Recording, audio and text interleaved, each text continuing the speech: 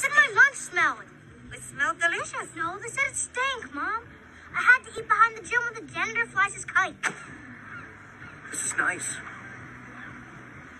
Well, those kids, they just don't know, that's all. It just takes time to get used to something different. I hate it here. I want to go back to D.C. Eddie, that's not possible. We are here now, we have to make the best of it. Like I'm doing with this neighborhood woman. You think I like pretending Samantha isn't carrying a baggie of dog poops in her hand? No, I don't like this. We all see the poops there, it's rolling around. But I am trying, you have to try too. You're never on my side.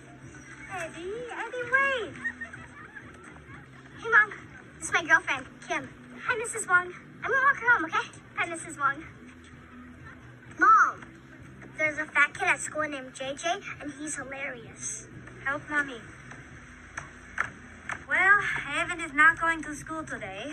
His a fat friend JJ give him string cheese, and apparently he is lactose intolerant. His body is rejecting white culture, which makes me kind of proud. Good job, Evan. Mom, no. I don't want Chinese lunch. I want white people food. The kids at school will get used to it. Ugh. You're never on my side. What are you doing? You're not gonna have any lunch to eat. I'll be fine.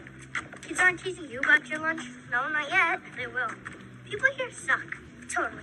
Hey, Emery. Hey, what's up? Oh, hey, Emery. You coming to my birthday party next weekend? Hey, George. I'll be there. Hey, Boo. Got you the soda. Why aren't chicks bringing me soda? You want it too much. Hey.